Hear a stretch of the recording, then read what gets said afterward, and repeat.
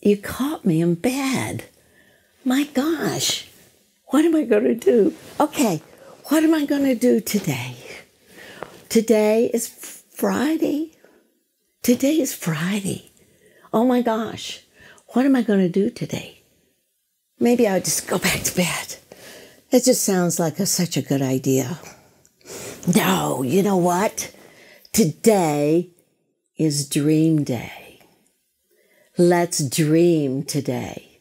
Let's dream of what we're going to be doing. Let's dream of our success and our paintings and our marketing and you're saying, oh, marketing, I don't want to do marketing. Yeah, you do, because it's going to be fun.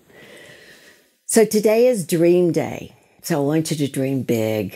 I want you to dream big because big is how it is. But here's the thing. Here's the thing. I want you to dream big, but I want you to think small. Now, let me explain that. Because what's the word that stops artists more than anything? It's a 3-letter word. Can you guess it? It's how. How?